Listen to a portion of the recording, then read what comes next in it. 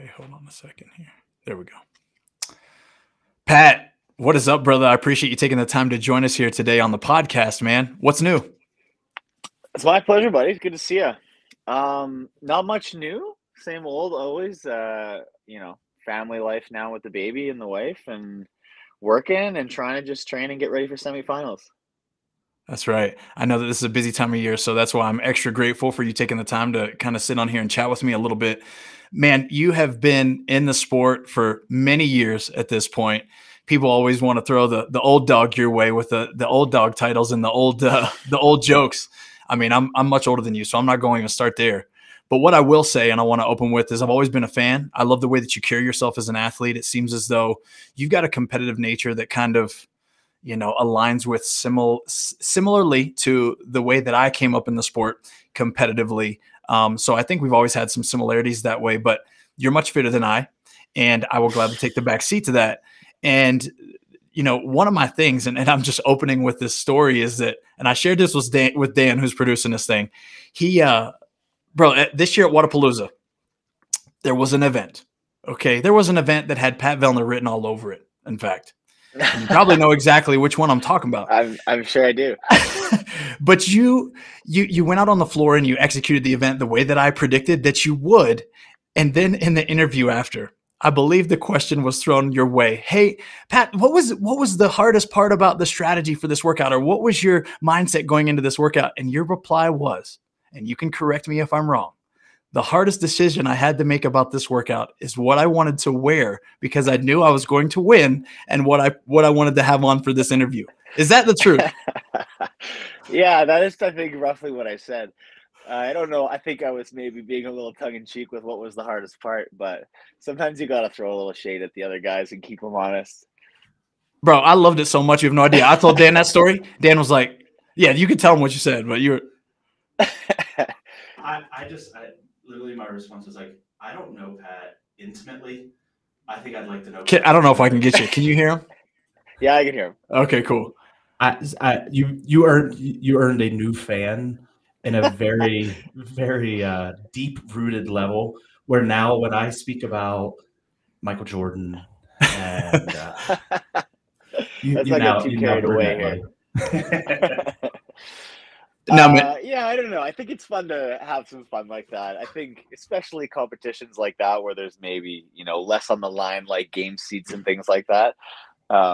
It's fun to talk a little trash, I think CrossFit's been so, I don't know. People are pretty nice all the time in CrossFit, so I think it is funny to sometimes throw something like that out there, and it catches people on their heels, and it's always a good for a laugh. I think there's a lot of that banter in the back, but it's not always that forward facing. So it is. It's funny to get one of those out there, and yeah, I think a lot of the guys expected me to win that one, so nobody's feelings was too hurt. Hey, man, they knew what the pecking order was. But I appreciate the fact that you're willing to do that on the front side. And I think as fans, and even, someone that's kind of getting into the space on the commentary side, it is fresh to see. I mean, I'm biased, but I really believe that my age demographic, I'm 36, I grew up in the best time in sports fandom to be a fan of sports, meaning that we saw the Emmitt Smiths, the Michael Jordans, the Wayne Gretzky's, but these guys win at each other's throats, man. Like, they were fierce competitors. But that's what I love so much. And so when I came up in the sport and it was Matt Chan and Tommy Hackenbrook and Chris Spieler and Josh Bridges and these guys jaw jacking back and forth, I'm like looking like, are they going to fight each other? Or is this, you know what I'm saying? And then to see you and Brett go back and forth, or who else did you guys have in that mix up there in the North where you guys were throwing down during the open and having to do some embarrassing things? Yeah, Joe Scally and Brent and a guy named Mitch Barnard were the guys who kind of started that, and then I got pulled into it years later. And we've had a few guys, a few of the American athletes have joined in. We've had a couple Europeans involved over the years. It's a lot of fun. It just kind of makes things fun. It's a lot of pride on the line. It makes us care about things like the Open on a level that maybe we otherwise wouldn't. And so it kind of just puts a little more skin in the game, and it makes it more fun. But yeah, I agree. There is that intensity on the sports side, but I think CrossFit's in a weird place where it sort of straddles two worlds, where you're trying to be inclusive from the training side and get people involved, and don't be intimidating, because that's not really the point. We're trying to help people on their fitness journeys and meet people where they're at, right? But the elite sports side of it, is just a different thing. And I think most of the people you see that are competing for the top spots at the games, or frankly competing at the games period, or trying to get there, their goals are very different and they know what they're there for. So, it is, that stuff is not off the table. And I think I said, I think a lot of it happens behind the scenes, and it's been something that probably CrossFit doesn't show all the time, because it maybe doesn't present the best for their other side of their industry. But we always have a good laugh. There's a lot of that out there. I'm sure you could tell a lot of stories, and I know I can. So it's fun. It's fun to get it out there now and then. Yeah, it's what kind of keeps us more low key throughout the season, right? We understand that it can be an extremely stressful process. And so I think that if HQ is smart, they're going to let that stuff lead from the front and continue to just show the difference between what it's like in an affiliate, because it's completely different, like you mentioned. And then, of course, what happens on the competition floor, because what makes us ruthless as athletes is what makes the sport great. With that being said, man, you've always had and been known for this mentality of having the ability to train alone throughout your career. And as you've been doing it for many years, I mean, you stepped on the floor, was it 2015, on a team? And then, of course, after that, you were on as an individual athlete. How have you continued to be like renewed or rejuvenated training all that time alone, when I know that was a struggle for myself, finding that balance? And I know there are athletes that feel like they absolutely need training partners out there in the space just to get in the gym for consistently week in and week out. It's tough. I think that it takes a certain kind of person to be able to do that. And then I get my check-ins here and there. Like, for years I would kind of go spend a week or two in Montreal every year and train with my coach and have some other athletes around, or, try to get out here and there. But I actually find that year round, to have training partners, you beat the shit out of each other. Like, you can pummel each other to a point that you're not really training anymore. You're missing the point, and you're kind of competing every day. And that's an easy way to get hurt. It's an easy way to get run down. You have to be very careful when you're competing with a lot of training partners. So, I think it gets in your head a little bit. It's easy to not be confident when you've got no measuring stick. When I come into a competition and I haven't even seen another athlete compete in like 3 months, other than maybe what they've shown me on Instagram, which is not necessarily representative of the real deal. So I don't know. A lot of the time, I don't want to say you train scared, but I expect to see the best version of everybody else that they could possibly be every time I take the floor. So, when inevitably they aren't that, you're just over prepared, right? So I think I've always kind of looked at it that way. Like, I'm picturing, the best version of every person I could see in every wheelhouse workout they could imagine, and what that situation would look like. And I try to use that to motivate myself, but it's hard. It's not easy. And I think that a big part of, learning to do that, learning to train by yourself, learning to continue to push your threshold when you are by yourself, starts to give you a huge advantage in competition. Like, the level of focus it takes to, stay completely locked in when you've got a 30-minute workout and you've got to be focused for 30 minutes.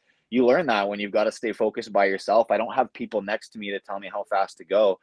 I think that it's a learned skill, and the more you do it, the better you get at it. And I've just, for years, I kind of had to do it. And then, now I think most of the time I would choose to do it because it's something that works for me. And I think there's a lot of noise and a lot of other things that come along with other people training with you all the time. The one luxury that I have, I work a pretty busy schedule between my family life, my occupation, and my training.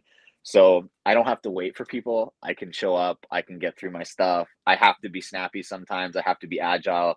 And it allows me to do that because I don't have to wait around for anybody else. It's like, it's as fast as I can get through it. It's as fast as I want to make it. I go, where I need to, when I have to, and then it's done and I can go home. So that is a benefit of it, is you're only accountable to yourself. Absolutely, man.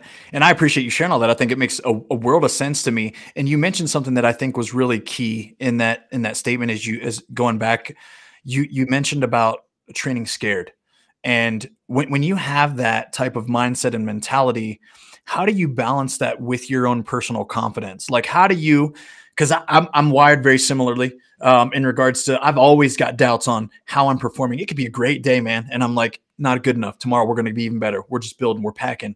And then when you show up on the floor, how do you still manage then knowing that you belong, or knowing that you can take the crown? That's hard. I think that that's why I tend to settle in and feel better as competitions go. I think that once that first time you step on the floor, there's a lot of unknowns out there. Like you kind of know what you're bringing to the table, but you have no idea what everybody else is playing with. And then as things wear on, you get to see what people are, where they're at, and you sort of figure out roughly where you fit into that, and how you can attack certain workouts relative to your competitors. Um, that's a hard. I mean, it's difficult. You have to. I mean, I would say this: I'm never more nervous than for events that I should be very great at. I think that pressure is a privilege, but there's a reason why people are looking at you to win those events. There's a reason why people are saying, "Oh, you got to watch out for Adrian on that one," and whatever. Like you come by those accolades honestly over time, and you accumulate that respect over time. So I think that I always wonder when I show up if I'm still that guy this time around. And usually once you take the floor and things relax a little bit, you're able to perform to your standard. But yeah, I mean, it's hard. I think that I always feel that pressure, and I think that that's another reason why I can train by myself is I put that pressure on myself daily, and I feel that all the time. And then when it's time to show up and deliver on it, you tend to step up to the plate and make it happen. I love that, man. I love that. And we're talking a lot about competing, of course, because that is what you're gearing up to do this year. I want to reference back a time when it's like you and Fraser out there, and you've had many years of having this type of scenario where you're on the floor, same time as Matt. He's notorious for kind of looking that left to right, getting to identify where the rest of the field is. Because you train alone so much, and I know notoriously he even did his thing most of the time alone until his latter year where he connected with Tia a bunch. But when you're out on the floor, do you have that same kind of awareness in space on regards to, hey, so-and-so's here, they're creeping on me here, this is where I'm losing time? Or is it completely locked in on, this is my pace, this is my threshold, I got to ride this thing until I know I can't anymore? I think it sometimes depends on what we're doing, but I think that most of the best athletes, whether they'll admit it to you or not, are very good at knowing where people are, understanding where and when to push. And that's what makes a good competitor. Truth be told, there's not a lot that physically separates a lot of the athletes in a lot of ways. So I think being intelligent about when you attack on somebody, when you're going to push, you can break athletes mentally pretty easily in a lot of cases if you're smart about when you do it. An aggressive transition at the right time, even if you're faking it and you're like looking not tired, you can make somebody fall off you. And as soon as they fall off your back, it's an easy road to victory. And that happens all the time. You see the best athletes do it. I think that, you say, Matt trained a lot by himself as well. And I think that the reality you see sometimes is people will work as hard as they have to. And some of the best athletes we've seen do that for years. I'm not trying to win by 30 seconds. Like I will win by 1 second if it means I work less hard. That's fine.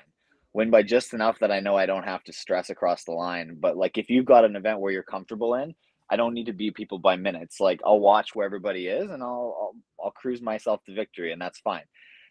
But that means knowing the times to beat from the previous heats. That means knowing where people are and what their strengths are. So if you expect someone to push hard on you in the last 30 seconds, you better be prepared for it. Like it's a dangerous game to play, but if it means saving yourself for other stretches during the weekend, it's smart. Like that's an intelligence play. That's a competitor who's preparing themselves for a long weekend, right? So we've seen it a lot in the people that are best. And I think that, yeah, I tend to do that a lot myself. Sometimes you've got to send it and there's no other choice. Some events are fast, some are high impact, some things there's very little room for error. But events like that one at Wodapalooza where there's a little time, there's a lot of space, there's a lot of movement on the floor where you can see where people are going. Yeah, it's great. Like those are fantastic events to try to see where your competitors are and analyze and be smart. So it's sometimes like I'm trying to work the least hard possible for the most points possible. It's generally how I'm trying to take the floor.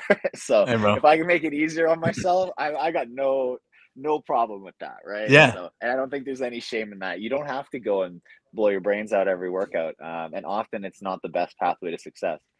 No, man, I love it. And I think you're preaching to the choir, but I think it's important for people to hear and understand. Young competitors in the space, it's important for them to know. And it's a great message to hear. Everyone's going to have their own journey where sometimes you are trying to blow out the field because you can. And sometimes you're going to inch them out by just enough. And sometimes, like you mentioned, you're going to pick a pace just a little slower or just a little faster than someone to draw them out of their pace specifically. And that takes me back to this year's initial open announcement, 22.1, you out there on the floor competing against Noah Olson. Noah Olson coming out like a crazy man, a little bit fast. Coming out like Noah Olson does. Kind of like Noah does. And you just kind of watched him do his thing. You stayed a few steps behind the whole time casually. Was there a point in that workout? And I say that just because I know so much of the community got an opportunity to watch that take place. Was there a point in that workout where you legitimately made a choice? Okay, now's the time. This is go. Or was it truly just a sustained effort where you didn't slow and he kind of came off that initial pace? I think it's more that I was pretty consistent. I think when there's a little blood in the water, you start to move. And I would like to first say, neither of us crushed that workout. I think we both got smashed a bit by the altitude. And I think seeing a lot of the other scores that came out afterwards, we were like, oh yeah, we weren't moving as fast as we thought. But I will say from jump, I thought Noah was moving very fast, and he's also good at all those movements. So I think I looked up at like the 3-minute mark and I said, well, if Noah can move this fast for this 15 minutes, then he'll just crush me, and that's fine. But I was just like, I don't think I can push a lot faster than this and sustain it. So I was just like, yeah, I'm going to be steady and try to save something for like the last 3 rounds of pushing or something like that. And about halfway, he faltered a little on a box jump or got a no rep on a dumbbell snatch or something. And I was like, looks like, things are starting to get a little shaky over there. And it was more of a controlled effort. And I think I don't want to say it was predictable, but Noah does tend to do that. And especially open announcements are hard, man. That's like a tight environment where the crowd's really right on top of you. And it's easy to get carried away. That's the second time I've done an open announcement with Noah. And the first one we did was very fast. And I think, he benefited a lot from that energy in that context, but this was a little longer workout. So I was trying to be very careful not to do that. And I think neither of us really knew how the altitude would affect us either. So I think we kind of both took a big clobbering from that. But yeah, I think that was a bit of a patience play. And you start to slowly see you're reeling them in by like 1 rep at a time. And once you start to see that you're like reeling back real estate, you're like, oh, okay, cool. I can do this. And that energizes you too. So it's nice when in the back end of a workout, it's nice to be the guy who's pulling the other one in instead of being the guy who's steadily losing ground round after round. That's a tough position to be in. So you better hope you got a long head start. It's the worst. It's literally the worst position in life to be in when you feel your body not listening to what your mind is telling it. And that you got yourself here, right? Like, I really screwed myself on this one, right? Like, and there's nothing you can do except just hang on and do damage control at that point. But you bring up another key aspect to me that the fittest in our sport continue to show at a very high level, which is self-awareness. Through your athletic background, have you always had this ability to like identify who you are in space and time compared to others and still be able to like do your own thing? Or is this something that you learned from CrossFit? Is it something that you learned through life? Was there an influence? Because you're tremendously self-aware. Everything that you literally just shared about that last workout takes humility, and it takes a super honest opinion about where your fitness is currently and how to dictate that pace. I think it's a hard balance as an athlete. Like, you need to have an ego as to a certain degree of like, I can do anything. I'm invincible. And I think that the best athletes have that. It's hard when that's your whole identity because it won't always be that way. Yep. You're going to get beat. You're going to make a bad step. You're going to do something. And if that crumbles your self-identity, then you're in a lot of trouble. So I've always had a reasonable grasp of that. And I think I made the conscious decision a long time ago that it wasn't worth the highs to live those lows. So I've always I'm not like held back, but I tend to not, I maybe govern a little bit more than some athletes do. And I don't really ride these emotional highs. I don't get those like dramatic, overconfident moments, but I very rarely sink low. You know, I've had a lot of bottom finishes, and I'm like, that's fine. I don't go too high, I don't go too low. And I think I learned a bit of that competing in gymnastics, where it's a similar sport environment. Like, you know, you get several events, and one could go amazing and one could go poorly, and it doesn't matter. You got to move on to the next one and perform that task independently, because they're all scored independently. You know, you make finals, you win medals for every individual event. So, you know, you better not get too caught up in your last performance, because it doesn't define you. And so I really I learned a lot of that as a young kid competing in sports. And I think that, you know, I played a career as a lacrosse player and was very similar. It's just like steady, nonstop, tenacious. And I've sort of continued that mentality that, like, it's fine. Things will go well, things will go poorly, and nothing really matters other than continuing to move forward and build on to the next step.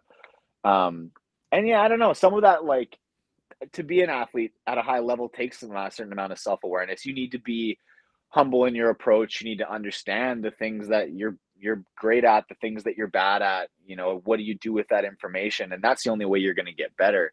Having people around you who hold you accountable to those things, holding yourself accountable to those things. Like, I think you learn that over time, but part of it is, like, I think I learned a lot of it from competing in other sports, and then just having the right kind of mentors around and working with the right people.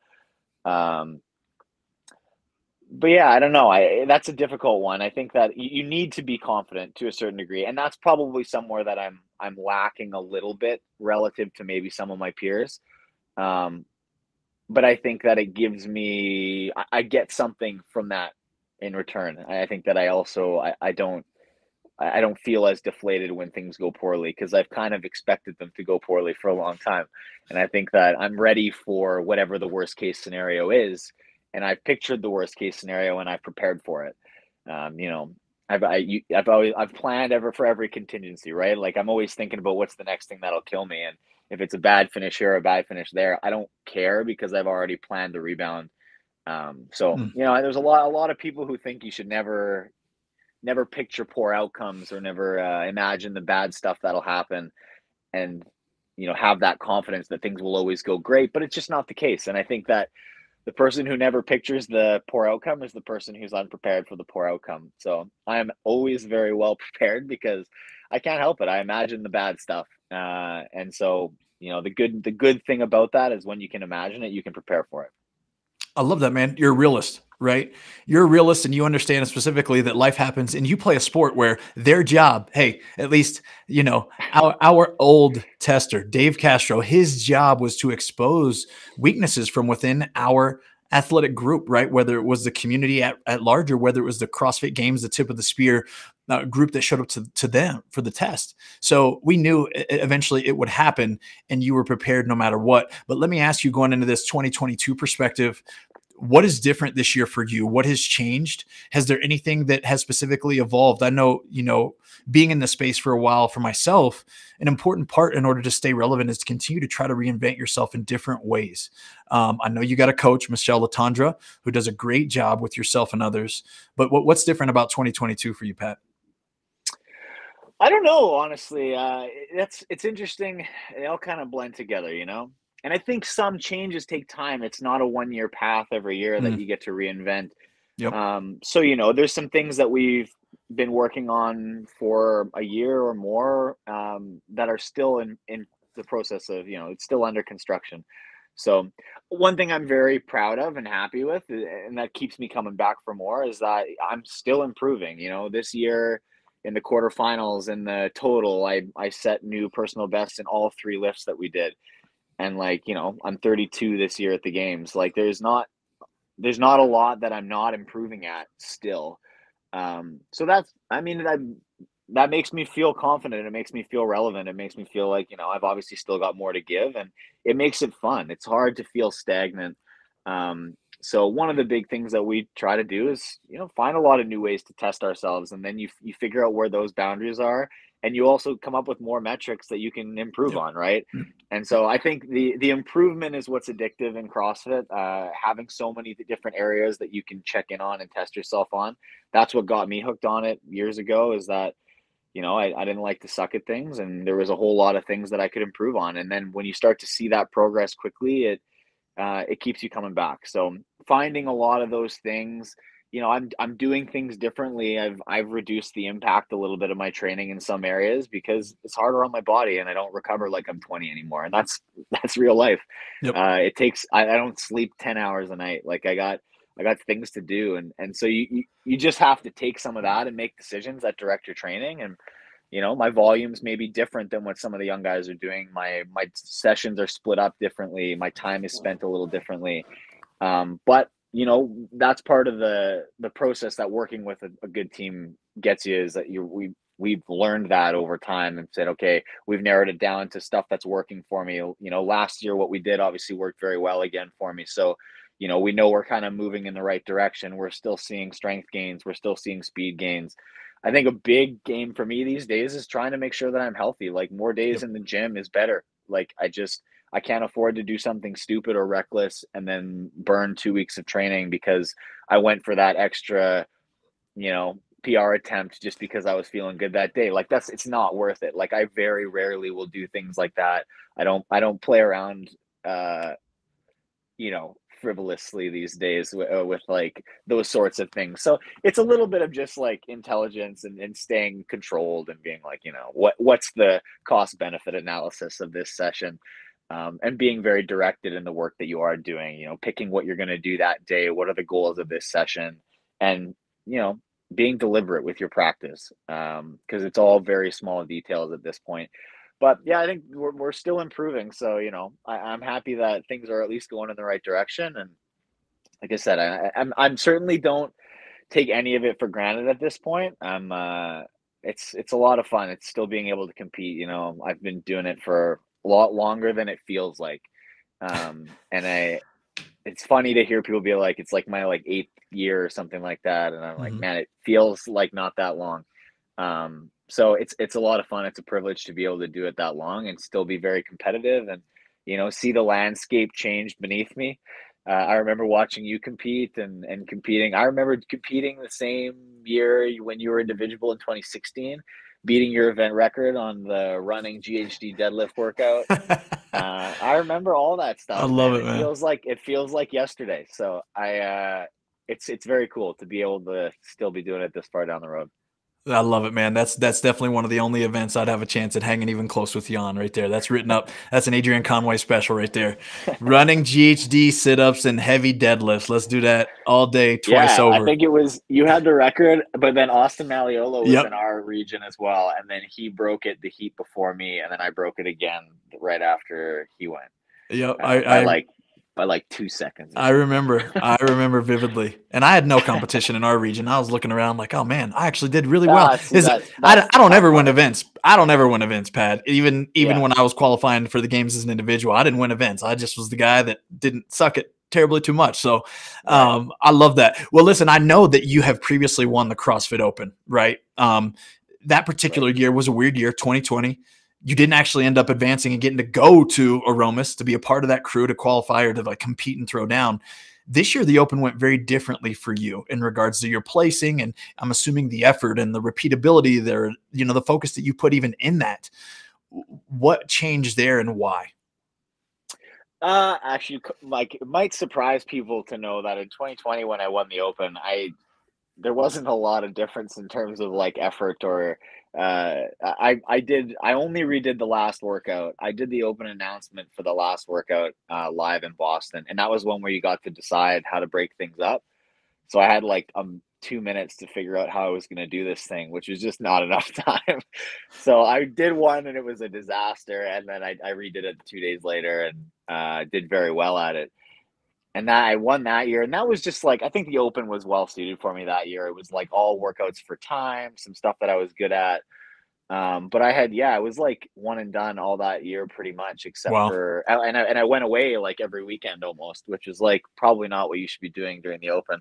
Hey, man. But this last year, I think the way that the seasons have changed, 2021 and 2022, the way the Open quarterfinals and things go, um, I don't know. I've got that feather in my cap now, I guess, too. I've scratched that itch, and I don't feel the need to try to win the Open anymore. So I just sort of put it forward, get through to the next stage, and then take on the quarterfinals after that. There's not a lot of weight that I put into the open these days, or truthfully any online competition. I think that the quarterfinals for me is just to get to the semifinals and be in the top heat. And for a lot of people, their goals are very different, and it's certainly no slight on what people's goals are. But my approach is that, I just want to keep advancing to the next stages, especially when I'm doing things like competing in the Rogue Invitational, competing at Wodapalooza. There's no opportunity for an off season there.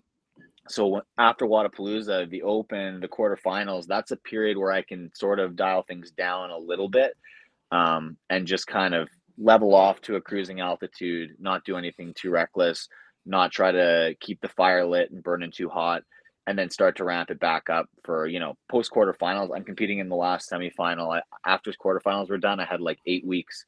So now that's a big lead in. That's a big runway to get ready for semis. And so, you have to make plans based on what your whole roadmap of the year looks like. So we have to zoom out a bit and say, like, where are the priorities here, and what do we want to do? So it's been different for sure the last couple of years. That year 2020 was definitely an interesting year. There was a lot of online competition. There was a lot of I dealt with an injury right before the online stage as well, and that year we competed the Rogue Invitational online too. It was just too much online competition. I'm tired of it. I like the adrenaline competing live. I like brushing shoulders. I like that kind of stuff.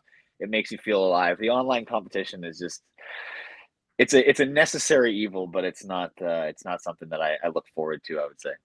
Absolutely, man. And I completely understand that. I feel the same way. I for many years, I would dread the Open and its approach and the way we have to test there and the movements that we test there in high volume. And I couldn't wait to get on the floor at the regional or the super regional or the semifinal level, whatever it was.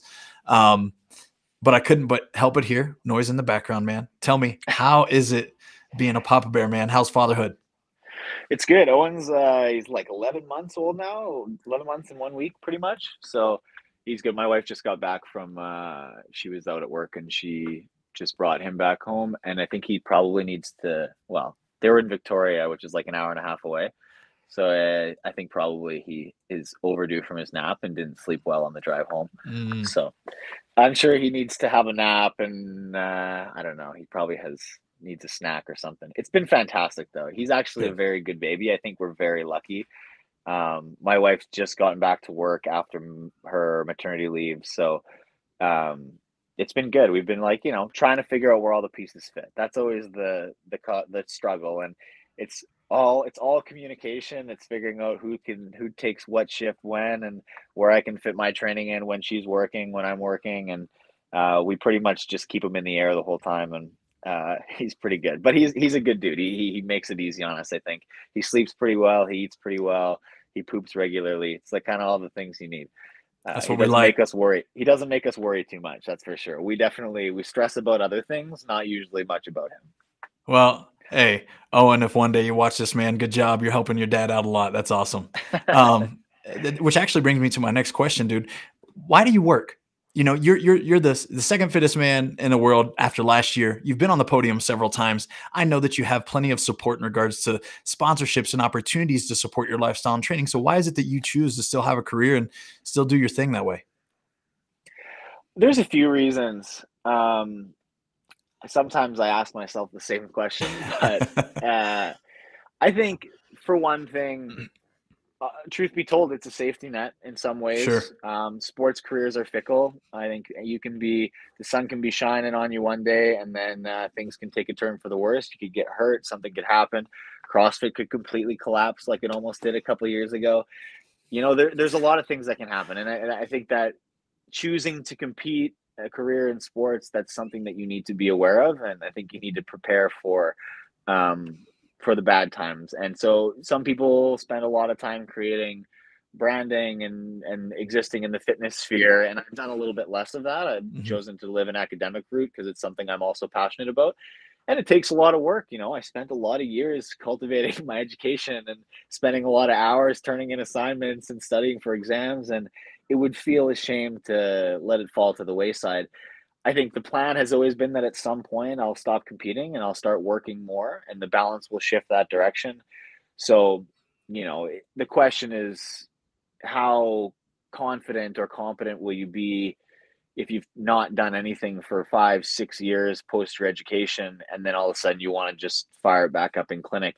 There's a lot of continuing education you should probably be doing, or things you should be doing. And I think I don't work a ton, but I keep enough touch points in. I work a few clinic days a week, and I get enough hours in that, you keep your education rolling and you keep your hands moving and you keep your skills sharp. So it's certainly something that, from a clinical perspective, my CrossFit career is like kind of a cool privilege, because it takes also a little bit of the stress off of my clinical life, where I don't need to, I can practice the way I think I should, and I can, give patients extra time, because it's not my 100% livelihood to be pumping people through the clinic nonstop. Right. So I think I can take a certain level of care that's very cool and maybe a little bit rare in my field. So I think it's fun. It's also something that brings my wife and I together, because she's a family doctor. She works in the medical community, and so it gives us some common ground to talk about as well, right? So I'm not just talking about CrossFit nonstop to her. And at the same time, it's a reprieve for me. Like, I think Yep.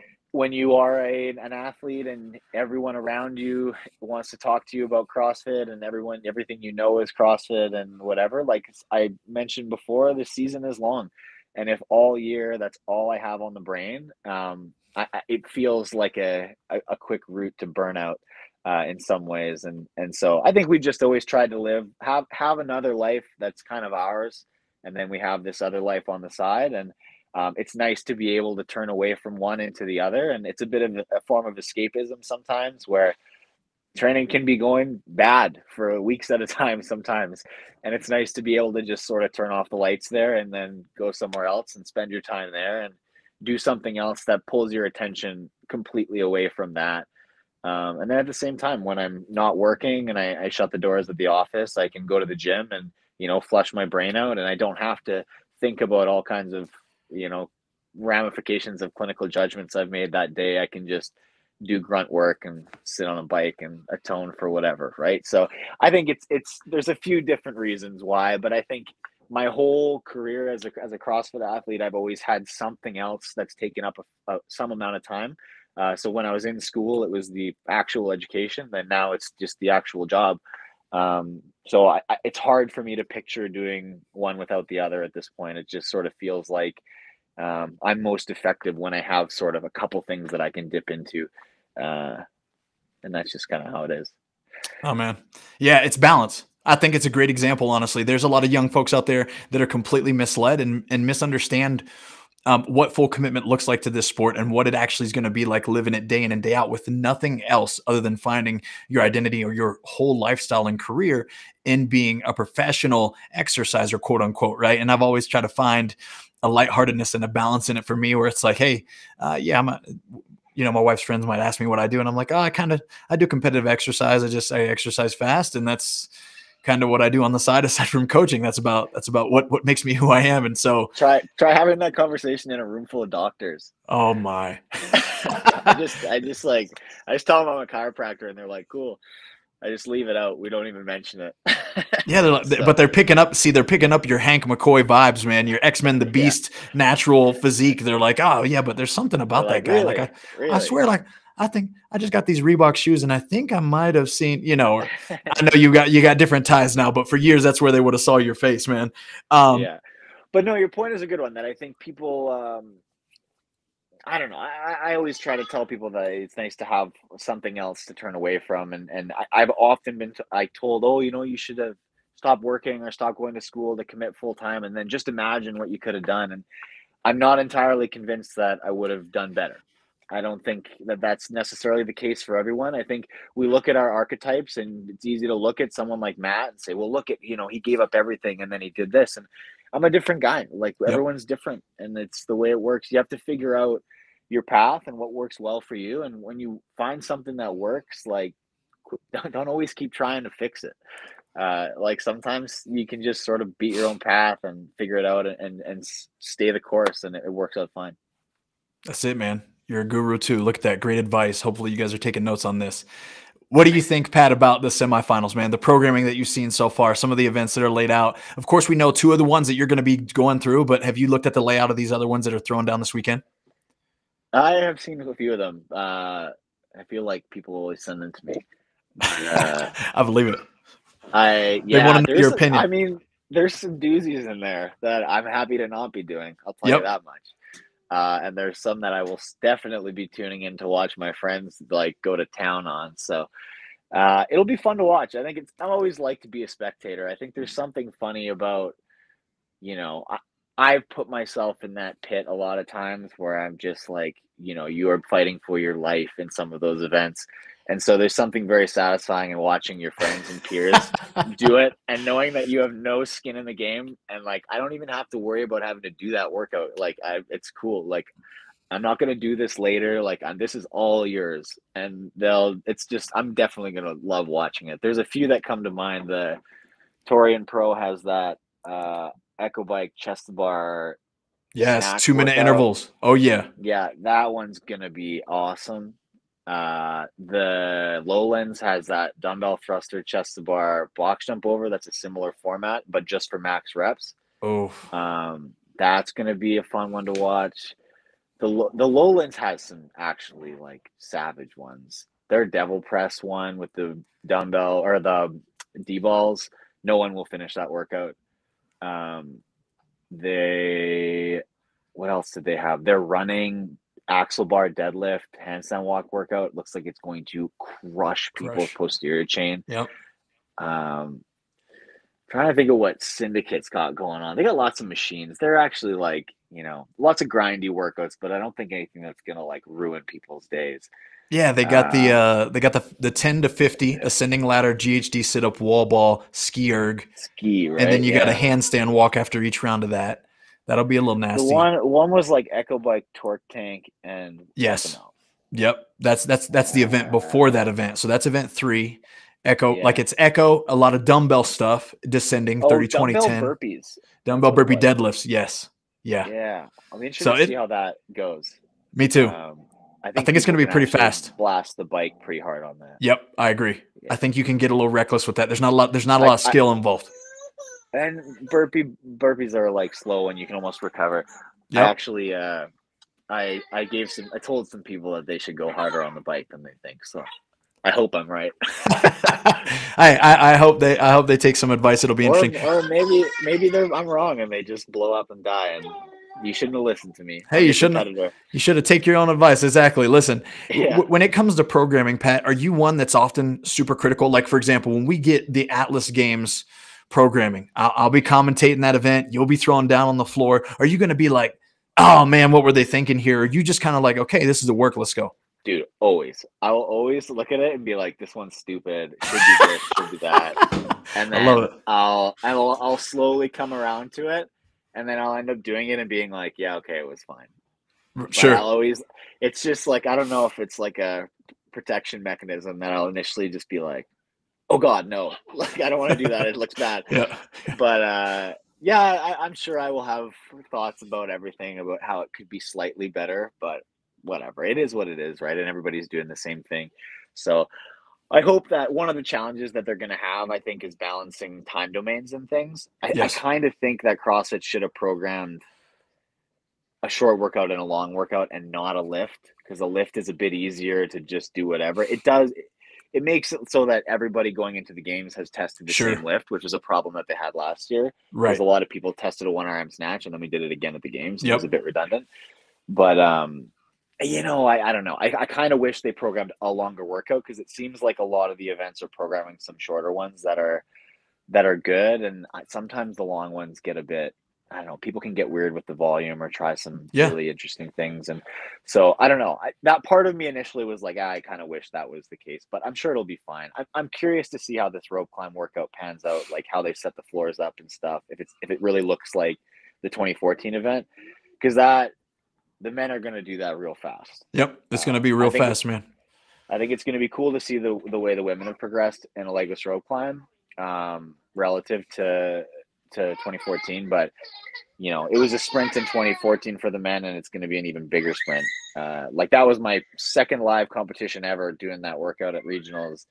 And I finished that workout and remember being like, oh, I should have ran way faster. Yep. Like the rope climbs were way less of a factor than I thought they would be. And I was like, I think I finished like 7th in that event. And now like I will go a minute faster and probably still feel like similar, right? Like it's just, it's going to be an interesting event. I don't know. I can't help but feel like there might've been a way to make that a better test. I'm not sure what we're testing, I guess. Because you're certainly not testing leg with rope climbs for the men. Yeah, and I think the beauty of it is, and we start to get in this conversation eventually when we get a chance to sit down and really nerd on this, which I'd love to connect to you another time. But it's like we get to really think now: are we testing aspects of fitness, or are we testing movements of fitness? So it's like we do have speed, agility, power, and there is going to be a bit of a strength and stamina involved in that when we think about the 10 general physical traits of, you know, what we define as CrossFit and fitness, right? So those things are there, and they tend to be elusive in our sport because, and I'm the same way. When I look at a workout, I'm like, okay, what are we testing? Instead, it's like, well, from a general perspective now, for me as a spectator or a commentator, I'm like, man, I just want to see a performance in a race.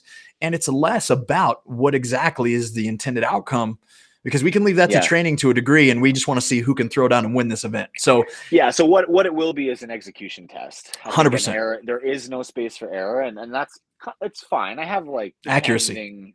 I sometimes have a problem with execution tests, but that is what competition is. And it's going to be like a bit of a test of recklessness and a bit of a test of execution. Like somebody who can be very aggressive and like borderline reckless may just find it just enough success in that event. But it's going to be a very exciting close race. No doubt. The question is just like, is there any difference? Like when 5 people finish within 1 second, was any one of them better than the other? So is it a good test in that regard? I don't know. I would say that they're equally matched, right? But that's going to be a 20-point swing between different athletes, right? So that's what's tough in an event like that. So, you know, it will be very exciting. But I've often said that it's the athletes that make the event exciting, not the test. In a lot of cases, that's, you know, there are very cool tests, but like you could flick a nickel into the middle of a football field and tell the first person that gets it to the end zone gets 100 points, and it would be exciting as shit. So you're not lying, man. The athletes tell the story. The athletes make it exciting. That's you can make the test whatever you want. They're going to find a way to make it exciting, because that's the drama. It's the human element of it that's dramatic and exciting. So, you know, those races will be tight, and there will be heartbreak, and there will be whatever. It almost should have been like I don't think CrossFit mandated the order that they had to have those events. So nope. They almost should have had it as a finale or something. It's a bit of a like too much back and forth for a finale for my liking, but there's drama to be had there. There's going to be some drama. Hey, maybe they'll throw us a bone and it'll be the finale in Atlas. You never know, man. Hey, maybe. We'll have to see. But brother, listen, I appreciate your time so much, man. I thank you for hopping on this. I want to let you go and get to your family. And I know you got some recovery lined up and all good things to get you ready for the Atlas games that are coming up and the rest of the 2022 season.